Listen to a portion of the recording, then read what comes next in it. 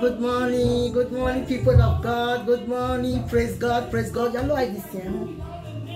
Hallelujah to Jesus Christ. Glory be to God Almighty. I hope you are hearing me this morning because prayer is going on inside the church. Hallelujah. Yes, I remain Pastor Mrs. Eunice Sage of Jesus Power Assembly of All Nations, 9000 Ghent. Ghent is in Belgium. Praise God. And this church is just located by Damport train station. Hallelujah. So no matter where you are coming from, as long as you are in Belgium, no matter where you are coming from, the church is just at a location where you can easily locate it. Praise God forever. Hallelujah. All buses, many of the buses in this city stops at the train station, so you can easily locate this church. Our weekly activities, every Wednesdays we have our Bible studies, 7 o'clock to 8:30, and every Friday we have prayers in this sanctuary, 7 o'clock to 8:30, 9 o'clock, depends on how the Spirit of God takes us. And of course, every first Friday of the month, we have our general all night where we come to the sanctuary to pray and put Satan where he belongs. And every Sunday, like today, praise God forever, we have Holy Ghost service. Like you can hear, prayers are already going on in the church. I'm just in my office. Hallelujah. Praise God forever. Praise God, praise God, praise God, praise God. Hallelujah to Jesus Christ of Nazareth. So today, you know, I'll just I want to encourage our women, like I told you, is a kind of series. Hallelujah. For those that have been following us from the beginning of this series, and even if you have not been following us, you know, try to listen to today as you receive it. Try to listen to it. Don't skip it. Praise God. I'm still talking of our marriage. Hallelujah. I have been made by the Spirit of God and by the power of God to help build marriages. Praise God forever. And I thank God that many marriages have been put in order now. We are still going from glory to glory. If my marriage is in order, your marriage will also be in order. Hallelujah to Jesus Christ. And of course, for those that care to listen and to hear the word of God, praise God forever. It's the will of God for your marriage to work. So today, now we're taking to the topic of wives. You know, wives, be wise in your marriage. Be very wise. Be very wise. Wives, be wise in your marriage. You know, if you are single, be wise as a single woman. If you are a young lady, be wise as a young lady. If you are a young girl, young lady, young girl, whatever you call it, be wise. If you are a married woman, be wise in that home. Praise God. In fact, generally as a female, be wise. God expects you to be wise. Wisdom is of God. Praise God. God expects you as a woman to be wise. A wise woman is that woman that thinks before she speaks. A wise woman is that woman, you know, that has a quiet spirit. Very quick to listen, but slow to speak. A wise woman is that woman that does everything to bring goodies, good things to the home. A wise woman is that woman that helps the husband or the fiancé to plan the future. A wise woman is a woman that carries ideas, great ideas, powerful ideas, ideas to help the home. Many people don't understand this. Many women think that ideas are from men. Men have ideas, yes. Men ideas are, that's for another day. But today I'm talking of women, for your marriage to stand. Or as a single woman, for you to enjoy your life, you know, as a woman generally, for you to enjoy your life, be wise. Be wise, hallelujah. Be wise, praise God forever. You know, if you are wise, you will not lose anything. If you are wise, you will be able to keep your marriage because, you know, a wise woman is that kind of a woman, you know, that plans ahead of the home. A wise woman is a woman that plan, you know, has good plans. You know, you see this womb, W-O-M-B, womb. You know, every woman has a womb. Every woman has a womb. What is the function of the womb? What is the things that the womb need to do is to carry baby. The womb of a woman is to carry baby. But I'm here to tell you today that the womb is not for baby alone. The womb is meant also to carry great ideas. great ideas, as you make it in your brain, it comes from your womb and it gets to your brain. Praise God forever. The womb of every woman is made for babies, to carry babies. Womb is made to carry babies and also to carry ideas. It's to carry ideas. Let your womb as a woman be full of ideas. Ideas to help your husband. Ideas to do explosion in your marriage. Ideas, that other women will not have. That you will have. You bring it down, you and your husband, or you and your fiancé. Or as a young lady, you begin to conceive it, begin to have it in your womb, begin to have a lot of ideas, so that when you are married, you will have things to help your home. Praise God.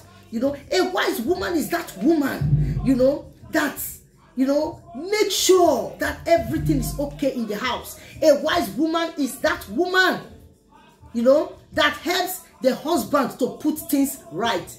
Listen, let me tell you something. Men are wired in different way, while women are wired in different way. You can attest to that. Men and women, they are not wired the same way. Hallelujah to Jesus Christ. There's a big difference. There's a big difference, between man and woman. A very big difference, So, you see that with men, they think just like that, one way. But with women, we think different ways. We think different ways. A man will just bring idea just like that. But a woman, in one topic, or in one thing, or a woman will have different ideas. How to solve a situation, different ideas, So these ideas are, that's the wisdom we are talking about, A woman, a wife, as a wife, do everything, to bring good ideas, to bring good ideas to your home, Don't think that is the man that is going to bring, if you expect your husband or your fiancé, to bring ideas, they may bring ideas that may not be pleasant to you because their own idea is one way. You see, in a particular thing, a woman can have different ideas of solving a situation. A woman can have different ideas of studying, of solving a situation. You understand? Maybe the idea of the man might be so hard and difficult. So that is the reason why you, as a wife, as a woman, you need to make sure that, you have ideas. You have ideas.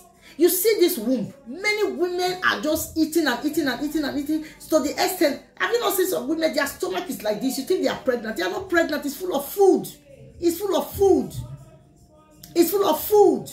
I'm not talking of those that are sick, fibroid. No. If you have fibroid as a woman, the Almighty God will help you. The Almighty God will deliver you. And the Almighty God will make that fibroid to disappear in the mighty name of Jesus Christ of Nazareth. Praise God. I'm not talking of those that are victim of one thing or the other in their womb. I'm not talking of that. Praise God forever. The God Almighty will heal you if you have fibroid in your womb. Praise God. But I'm talking of those that are just eating and eating and eating and eating and eating. Their stomach, their womb is full of food. When you even see them, you think they are pregnant. They are not pregnant. It's full of food. They will so eat and eat and eat. When you eat too much as a woman, you can't conceive good ideas in your womb.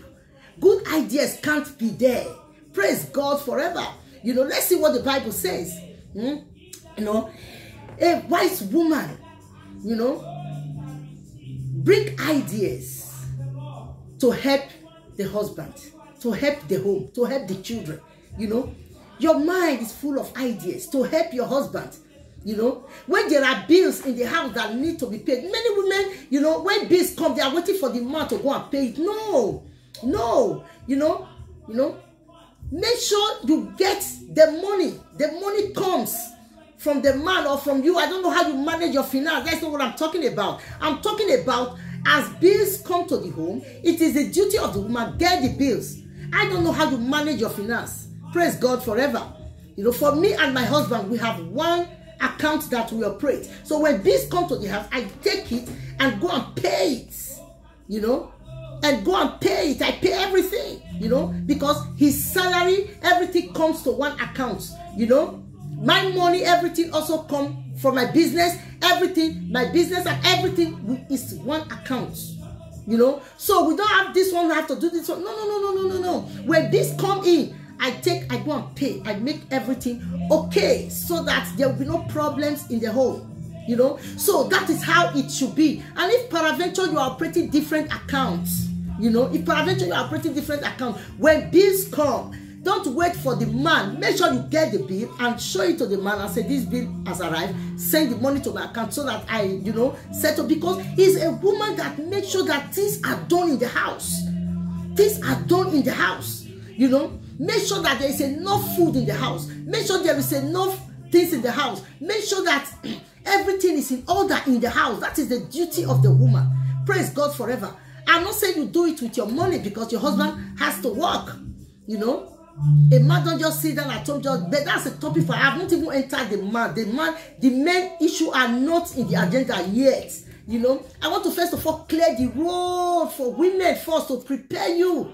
You know, as many women are now getting their senses since they listen to my messages. Many women, you know, women are calling me to really tell me, you know, few women, you know, so I'm so excited about that, you know. So I want to make sure I finish first with the women before I enter the men. That may take maybe a long time, I don't know, you know, because I still have a lot to discuss with our women. Women, you are my friend. We are the same. We are drawing the same rope, you know. You are a woman, I'm a woman. So we are building the same thing, you know. Let's do things to really help our husbands so that all these side chick and chickens outside, they don't take your husband from you. Keep your husband in your house. Conceive good ideas to help your husband. Praise God forever. Your womb as a woman, that's what I'm here to tell you. Your womb to carry baby as a woman is not only for babies alone. Your womb is also to carry ideas, good ideas to help your husband, you know, to help your husband. If your husband have a car, your husband is driving a car, when it's time to take the car for control, you know, it is the duty of the woman. You must be current. Many women don't even know when their husband's car is to go for control. Many women don't even know when the insurance of their husband's car is expired. Many women don't even know anything about their husband's things, and yet they are married, they are in the same house. May God deliver you today as a wife. Praise God forever.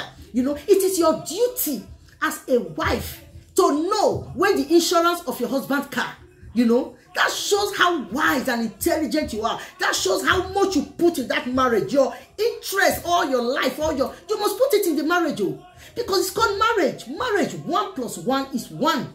Hallelujah. The man plus the woman is 1. Is 1. So as a wife, that is why you are there. You are there to build the home. What is everything about the man? You are there to help him. Hallelujah to Jesus Christ of Nazareth. It is your duty to see that it is time, you know, that your husband's car have to go for control, to control it.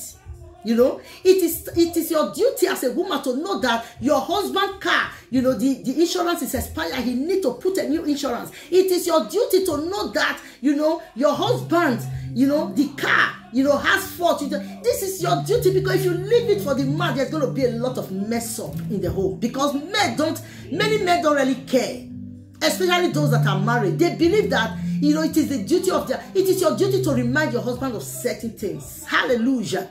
Some women will say, oh, if I'm talking to my husband, he doesn't listen. But how do you bring the topic? You know, how do you bring the topic? You know, humble yourself as a wife. Humble yourself as a woman. When you talk to your husband, he will listen to you. You know, he will listen to you. It is your duty to do shopping in the home. That is your duty. It's not the duty of the man. It is your duty, you know, to make sure that the children are okay. It is your duty to make sure that things are, you know, women has a lot of responsibility. Come on, people. Let me tell you something. All these responsibilities, they are not burden at all. They are not burdens. They are not problems. They are very interesting.